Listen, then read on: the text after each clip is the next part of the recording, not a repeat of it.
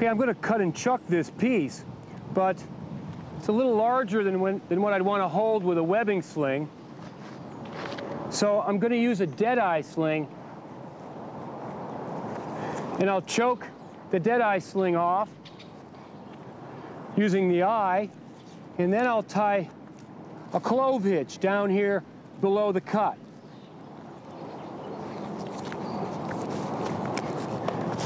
And of course, I'll finish my clove hitch with at least 2 half hitches. Now I can make this top cut with my chainsaw, or I could feasibly make it with my handsaw, and the sling will catch it. Stand clear below.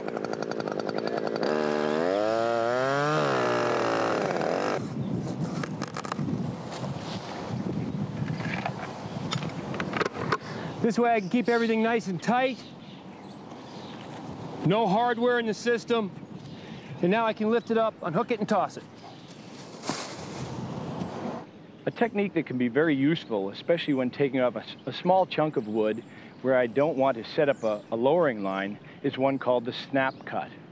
What I'm going to do is I'm going to make 2 cuts from opposing sides, and I want to offset the cuts by about 1 inch or so. And I do want the cuts to bypass, but because I'm not taking off a big piece of wood, there'd be enough wood fiber there to hold the piece intact while I then put the chainsaw away, and then I can snap or break the piece off. Some people refer to this as a mismatch cut.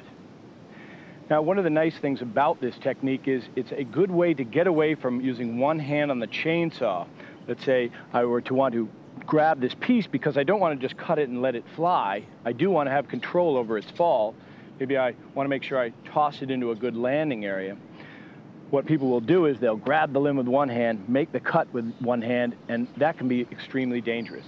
So let's take a look at this technique. Stand clear, making a cut.